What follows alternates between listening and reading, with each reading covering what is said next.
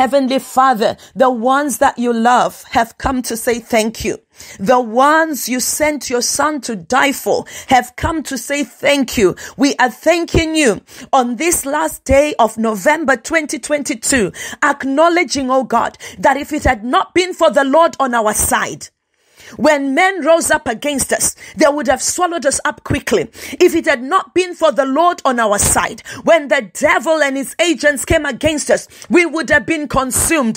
But bless the Lord, O my soul, and all that is within me. Bless the Lord, and do not forget his benefits. The one who has forgiven all your sins, your transgressions, your iniquities. The one who has washed you with the blood of his own son. The one who has purified you, justified you freely by faith, declared you righteous as if you've never sinned. Bless the Lord, O my soul. Do not forget the God who has filled your mouth with good things, so that your youth is renewed like that of an eagle. This morning, Father, I want to thank you. From the bottom of our hearts, we worship you. We've come to worship you, the Lord Most High. We extol thee, O God, the maker of the heavens and the earth. We thank you, mighty Father, because it is your mercy that has brought us this far. It is your grace that has brought us this far. We thank you, Lord. We have no power of our own. We have no strength of our own. Our strength comes from you in Mount Zion. The power we have comes from your Holy Spirit. Without your Spirit, we would be nothing. We acknowledge, oh God, you are the great God, the one whom nobody created. You were there before the beginning began, and you are eternal. You are the same yesterday, today, and forevermore. We are grateful, Lord. The Bible says better is a living dog than a dead lion. The fact that we are alive this morning, it tells us that our tomorrow will be better. Our tomorrow will be better than our yesterday. There is hope for those who remain in God. We are grateful this morning, Father. We thank you. We honor you. We magnify your name. You deserve the glory. You deserve the adoration. You deserve the praise. You deserve it this morning. We thank you, Lord. We enter your gates with thanksgiving and into your courts with praise. We honor and bless your name. Blessed be the Rock of Ages. Hallelujah. Bible says in Psalm 138 from verse 1, I'm reading the Amplified Bible. It says, I will give you thanks, Lord, with all my heart. I sing praises to you before the pagan gods, before all the idols. I am praising God. Every demonic power that is around me, they must hear my voice, praising the one true God, praising Elohim, the maker of the heavens and the earth. They must hear my voice this morning. Even those who think I belong to them, who say we have a family altar and a family shrine, they must hear my voice, adoring the maker of the universe. They must hear my voice, praising Yahweh, for there is no other God besides him. The Bible says, I will bow down in worship towards your holy temple and give thanks to your name for your loving kindness and your truth, for you have magnified your word together with your name. His word is magnified. Every time we have read the scripture, the word that is living and powerful has not gone back to God void, but it has prospered word to the thing that he sent it. He has magnified his word. When we read his word is doing something in our lives. He says, on the day I called, you answered me and you made me bold and confident with renewed strength in my life. This is the day, brethren, as we are thanking God and calling upon him. He has already answered us. All the prayer requests of November are answered, and he has made us bold and confident. We have renewed strength in life. We are not afraid of the enemy's camp. We are not afraid. What can men do to us? The sovereign God is on our side. He says, if God be for us, who can be against us? We thank him this morning. We adore him. Father, we are just very grateful this morning. You have done so much for us. We can't even begin to tell all the testimonies. We give you thanks this morning. Hallelujah. Thank you, Jesus. Thank you, Lord. In Jesus' mighty name we pray. Brethren, once again, I want to thank God. I thank him for January 2022. I thank him for February. I thank him for March. I thank him for April. I thank him for May. I thank him for June. I thank him for July. I thank him for August. I thank him for September. I thank him for October. And I thank him for the 30 days of November 2022. I thank him for the 11 months in the year 2022. In these 11 months, a lot could have happened to destroy us completely. But our God did not allow it. A lot could have happened so that right now we would be holding a minute's silence for some of our brethren. But God said no. Mercy said no. And we are here in his presence rejoicing. I want to thank him. Many battles that we don't even remember.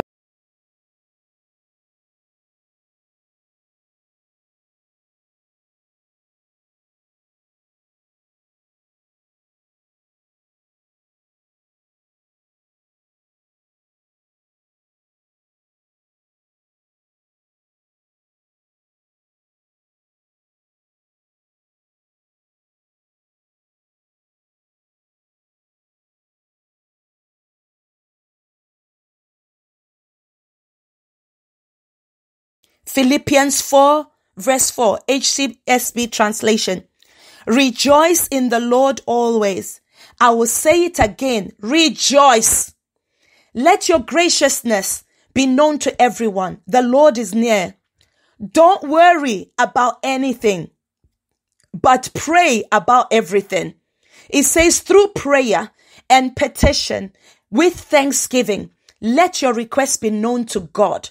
And the peace of God, which surpasses every thought, every understanding, will guard your hearts and minds in Christ Jesus.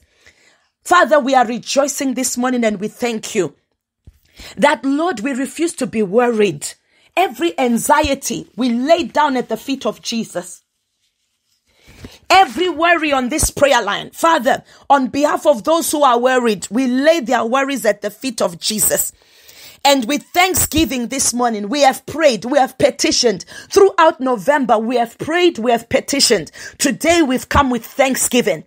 Our requests are being made known to you, O God. With this thanksgiving, we seal our prayers of November. With this thanksgiving, we seal our petitions. With this thanksgiving, we seal our supplications.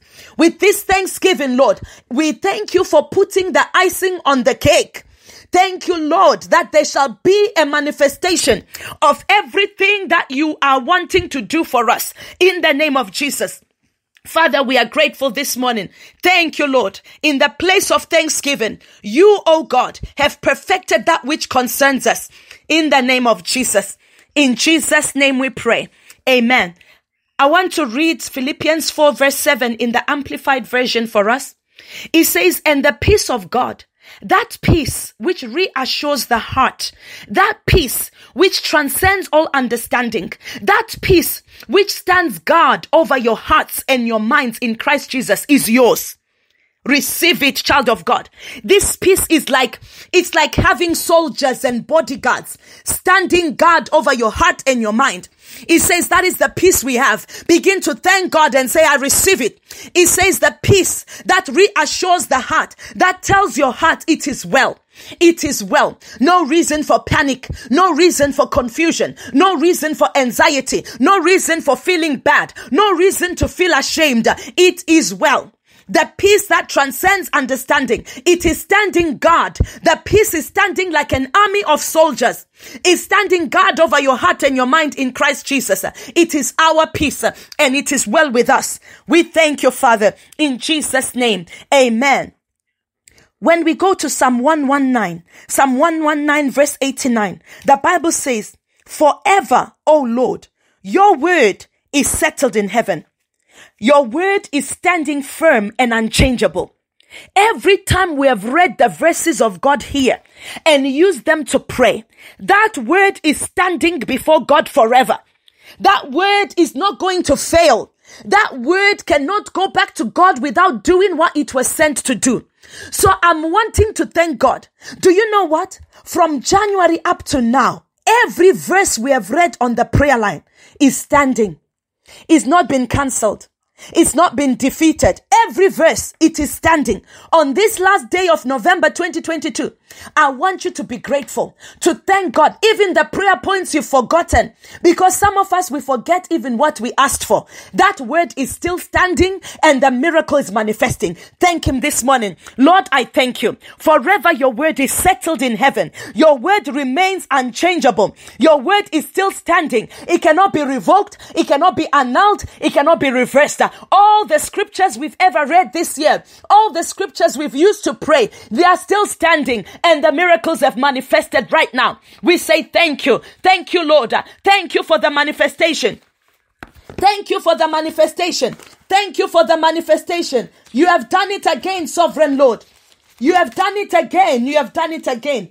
Oh, Rabababa Sekentelebo Rabosia. My God has done it again. He has done great things. He has done great things. He has done great things. Oh, thank you, Father. We thank you. You've done great things. Thank you, Jesus. Thank you, Jesus. Amen. I want us to go to Luke chapter 1. We are just thanking God this morning and reminding ourselves. It's not God we are reminding. We are reminding ourselves that the miracles are already in manifestation. Hallelujah. Luke chapter 1, verse 45. I'm reading Amplified. And blessed, spiritually fortunate and favored by God is every man, every woman, every child on this prayer line. Blessed, spiritually fortunate and favored by God is she who believed and confidently trusted that there would be a fulfillment of the things that were spoken to her by the angel from the Lord. Blessed is that woman on this prayer line. Blessed is that man on this prayer line. Blessed is that child who has believed, because there shall be a performance of those things which they were told by the Lord. As you believe this morning, there is a performance. As you believe, there is a performance. As you believe, there is a performance. Begin to thank God this morning. Lord, I confidently trust you this morning. And I thank you because I confidently trust you.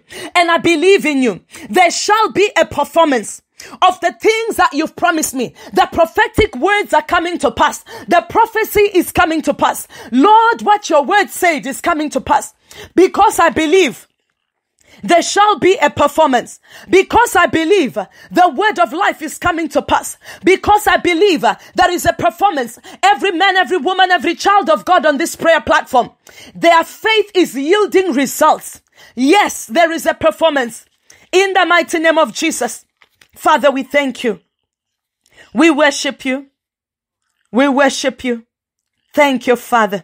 In Jesus' name, amen. Let's go to Psalm 118. Psalm 118. Psalm 118. I'm going to read from verse 8 and 9. The Bible says, it is better to take refuge in the Lord than to trust in men. It is better to take refuge in the Lord than to trust in the princes. Let's declare this morning that I take refuge in the Lord. Every situation in my life, I am trusting God for it. I take refuge in the Lord. The Lord is my fortress. He's my hiding place. I hide my spouse, my children, my parents, my grandparents, my brothers and sisters, their children, everyone connected to me, my brothers and sisters in Christ, spiritual children, biological children. I hide in the Lord. In Jesus' mighty name, amen. And then the Bible says in verses 6 and 7, the Lord is on my side. I will not fear. What can mere men do to me? The Lord is on my side. He is among those who help me. Therefore, I will look in triumph on those who hate me. Begin to declare it. Because the Lord is on my side. I am not afraid. I am not afraid. What can the devil do to me? What can his agents do to me with the Lord on my side? He says, I will look in triumph on those who hate me. Those who hate me are in trouble. because God is about to prepare a table before us in the presence of our enemies. If you hate us, you are in trouble, because all you will see is us going higher and higher by the Spirit of the living God. We thank him this morning. We look in triumph on those who hate us because God is on our side. He has prepared that table before us in the presence of our enemies. Our cup is running over. In Jesus' name, amen. Bible says in verse 10, let's look at verse 10 of Psalm 118. If you have your Bible, look with me. All nations encompassed me. In the name of the Lord, I will surely cut them off. They compassed me. Yes, they surrounded me on every side. In the name of the Lord, I will cut them off. They swarmed around me like bees. They flare up and are extinguished like a fire of thorns. In the name of the Lord, I will surely cut them off. Begin to declare it this morning. In the name of Jesus, whoever has surrounded me for evil, in the name of the Lord, I cut you off. All who have surrounded me for evil, in the name of the Lord, I cut you off. Those who are swarming around me like bees, you will flare up and be extinguished like a fire of thorns. In the name of the Lord, I have surely cut them off. I have destroyed my destroyers. I have cut them off. Every agenda of wickedness, it is cut off. Wherever it is coming from, we declare it this morning. It is cut off. The works of the enemy are cut off. All those who ganged up against God's children, in the name of the Lord, I cut you off. All my brothers and sisters here, all my brothers and sisters, I cut off their enemies. I cut off their pursuers. I cut off those who are molesting and abusing and chasing them up and down. I cut you off in the name of the Lord. The end has come for the enemy. In the name of Jesus. In Jesus' mighty name we pray. Amen. Verses 13 and 14. You, my enemy, pushed me violently so that I was falling, but the Lord helped me. The Lord is my strength and song, and he has become my salvation. I want you to declare this morning, every enemy that has been pushing me violently, spiritually, physically, in every direction, this morning, I tell you, the Lord has helped me. The Lord is my strength and song. He has become my salvation. I will not fall. I will not fail. I will not fall. I will not fail. In the name of Jesus, the Lord has helped me. The Lord has helped me. The Lord is my strength. The Lord is my song. He has become my salvation. In the mighty name of Jesus. The right hand of the Lord is exalted. The right hand of the Lord does valiantly. The Lord has strengthened me. In the name of Jesus. Thank you, Father. In Jesus' mighty name we pray. Amen. Before we come back to verse 15, let's take verse 16 and 17. The right hand of the Lord is exalted. The right hand of the Lord does valiantly.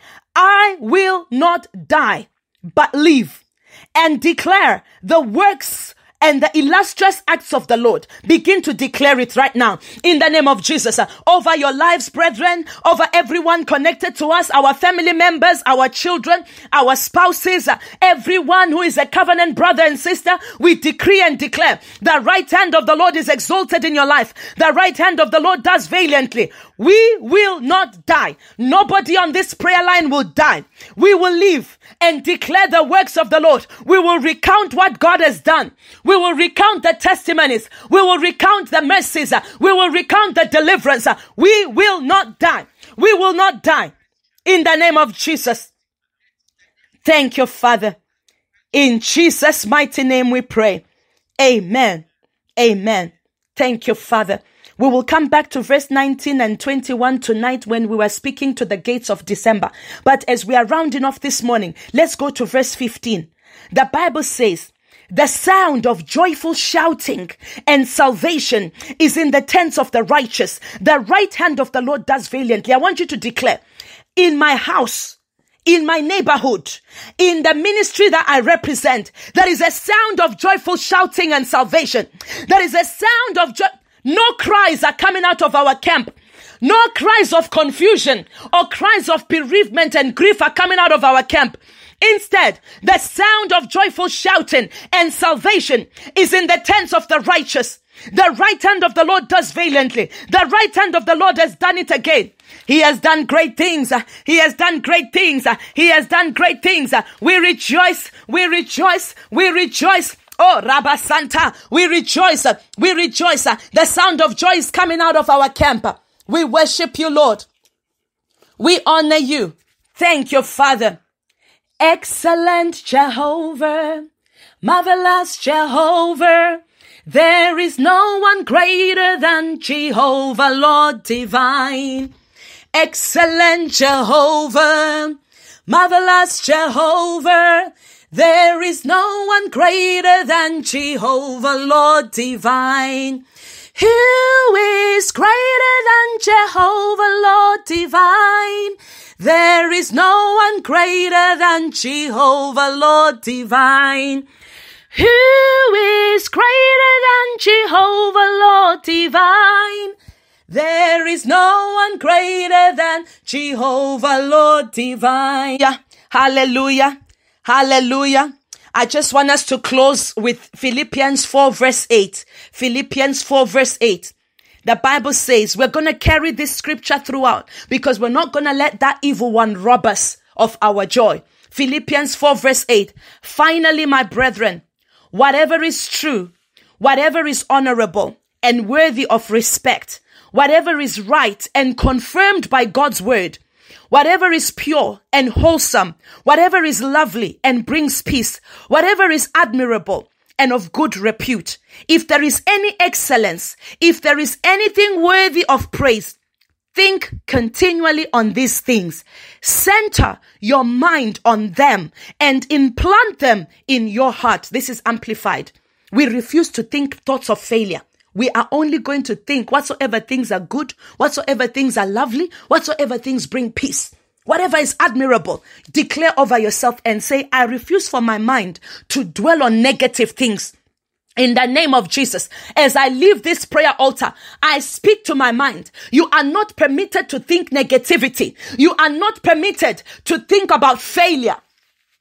You are not permitted to think that God cannot do it. God is able. Whatsoever things are true, whatsoever things are pure, whatsoever things are right, whatsoever things are honorable, whatsoever things are lovely, whatever things bring peace, if there is any excellence and any virtue, anything worthy of praise, these are the things I'm centering my mind on. I center my mind on the good things of the Lord. In Jesus' mighty name we pray.